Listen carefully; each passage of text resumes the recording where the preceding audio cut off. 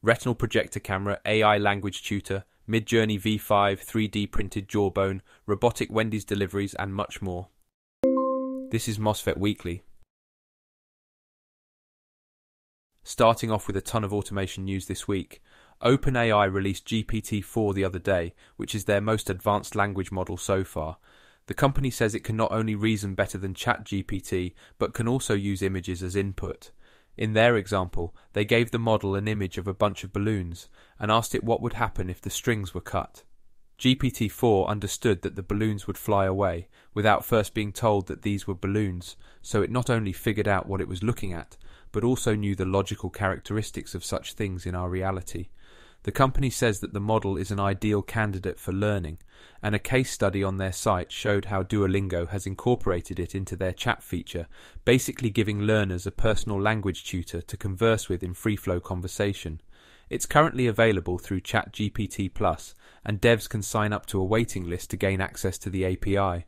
Does anyone else get the feeling that as these models keep improving, it seems like a risky idea having it all under the control of a single company? Not sure what the solution is though, since the genie is already out the bottle. Piggybacking off that news, Microsoft announced the 365 Copilot, which also uses GPT-4. The new Copilot brings generative AI directly into Microsoft's 365 apps like Word, Excel, Outlook, Teams and more, allowing users to ask the AI to carry out complex tasks through text input. Some of the examples used include creating email drafts from scratch, creating presentations on the fly, including finding and adding its own relevant stock photos, writing one-page Word drafts based on notes from a meeting, and also analyzing and automatically summarizing big spreadsheets to emphasize important data. Microsoft says it is currently testing Copilot with a small group of customers, including 8 Fortune 500 enterprises, and will be expanding the rollout in the coming months. In similar news, Midjourney also released version 5 of its image-based generative AI 2 this week. According to their official subreddit, V5 includes new features such as much wider stylistic range and more responsiveness to prompting, much higher image quality including 2 times resolution increase and improved dynamic range, more detailed images with details more likely to be correct and less unwanted text, improved performance with image prompting, and experimental features such as seamless tiling and custom aspect ratios. They go on to explain, V5 is our second model trained on our AI supercluster and has been in the works for 5 months. It uses significantly different neural architectures and new aesthetic techniques. V5 isn't the final step, but we hope you all feel the progression of something deep and unfathomable in the power of our collective human imagination. In other news, Starship continues its expansion of robot deliveries to UNC Charlotte campus. The fleet of 30 robots are now delivering from Wendy's, Bojangles and Shake Smart, and aim to add more campus eateries throughout March. The school's nearly 30,000 students can now use Starship's food delivery app to order food and drinks to anywhere on campus. The trend of hospitals and medical centres testing out new delivery technologies continues also. This time, the CLEVON one will be shuttling patient test materials between the facilities of Viljandi Hospital in Estonia. Their system is not fully autonomous and relies on a teleoperator to supervise vehicles, though one operator can watch over multiple robots at a time. Honda unveiled their new autonomous work vehicle prototype this week too. Designed primarily for the construction industry, this third-generation prototype can handle dynamic work environments and work autonomously off-road. Last month, Farmwise showed off the latest version of their weeding machine at the World Ag Expo. The Vulcan uses computer vision and deep learning to automatically detect and snip weeds around growing vegetables. This new version is smaller than the previous one and hooks onto the back of a tractor, providing a way to automatically remove weeds at a sub-inch precision, all without needing to use pesticides and other chemicals. And rounding out this section with something a bit different. Robotics company Flexiv recently uploaded a video showing their risen forearm being adapted for giving back massages. According to them, it has its own vision system that can distinguish a person's anatomy and has force-sensitive, heated attachments which aim to replicate the movements of a massage therapist. Would you trust this thing near your spine? Moving on to manufacturing. Surgeons in Australia have successfully helped replace a man's jaw using a custom 3D printed scaffold. John Manwaring lost half his jaw to cancer, and the initial reconstruction effort which took bone from his leg had also deteriorated, leaving him with no further options. Surgeon Michael Weigel's and tissue regeneration company Osteopore offered to try a new biodegradable 3D printed implant technology, which thankfully worked, allowing John to eat, speak and breathe more easily than before. The porous implant was coated in shavings from John's bone, so his own cells can repopulate the area, and the scaffold is designed to completely disappear after approximately 2 years once the regeneration process is complete. Continuing with 3D printing, YouTuber Matt the Printing Nerd uploaded a video showing off his new printer design. It's called the 100 printer, and Matt claims it is the fastest 3D printer which has a printed frame. It prints the classic benchy speedboat in less than 6 minutes, and is apparently capable of doing high-quality prints in 1/10 of the time an Ender 3 would need.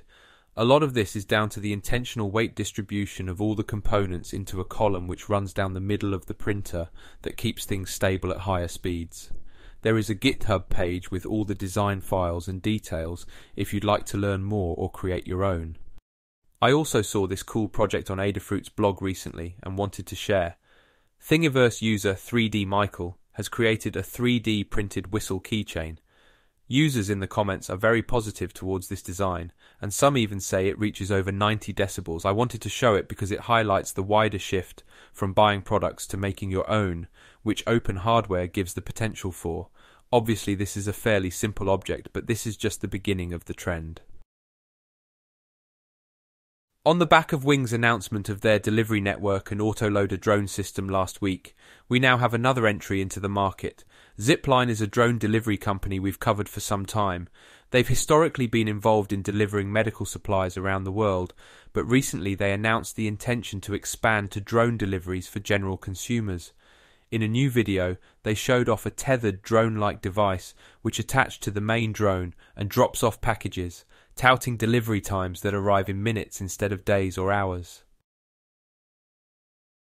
This week we have 2 different projects claiming a type of X-ray vision using augmented reality.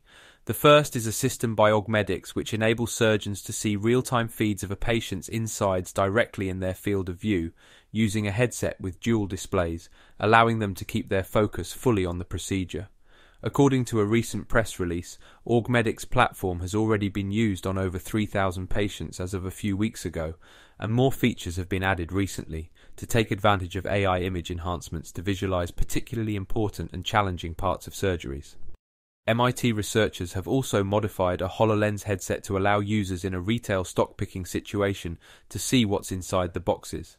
They did this by adding a custom RFID antenna to the front of the headset, so when the user moves their head, the antenna activates RFID chips within range which are attached to products inside boxes. The user can specify what product they're searching for, and when the correct RFID tag is powered on, they can see where it is.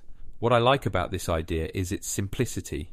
There's no need for complex vision systems, and it doesn't matter if boxes get mixed up as it works exactly the same. Some more electronics news this week.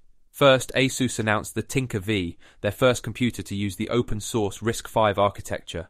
This particular SBC has a Renesas RISC-V Andiscore AX 45MP single-core CPU, clocked at 1 GHz, 1 GB of DDR4 RAM, optional eMMC storage of 16 GB, 2 Gigabit Ethernet LAN ports, 2 CAN-bus 6-pin terminals, 2 RS-2325-pin terminals, 20-pin GPIO header including UART I2C, ADC and SPI interfaces, and is powered by a DC barrel jack via 10 to 24 volts. SpaceX also announced Starlink Roam, allowing users the ability to use the satellite internet service on the go, anywhere in the world where Starlink coverage is currently available. I could see this being used by IRL live streamers in some of the world's most remote places. And finally, we end with a niche product which helps those with visual impairments to take photographs. Sony recently showed the DSC-HX99 NeoViewer kit, which replaces a standard camera viewfinder with a new type of laser retinal projector, which, as you might guess, projects the image directly into the back of the user's eye. In their promo video, Sony showed Ibuki Ban, a freshman at Kanagawa Prefectural Hiratsuka School for the blind, using the camera, and he was very positive after testing it out. I was amazed at how clearly I could see what I wanted to see. I have low vision since I'm a person with albinism, and in addition to having poor eyesight, I find light very dazzling, so I have to wear special sunglasses when I go outside. With this device, I'm able to see the world as it is. The first time I used the camera, I was moved by the variety of scenes I saw through the viewfinder, like blue skies, birds in flight, and how the streets in town actually look. I never imagined I could ever see the outside world without sunglasses, so I was very excited that I could see things this way. It also felt so good that I was able to take pictures properly by myself, and for the first time I experienced just how much fun it can really be to take pictures. Alright, that's it for this week. Thanks for watching, and if you'd like to see more, subscribe to this channel or check out MOSFET.net.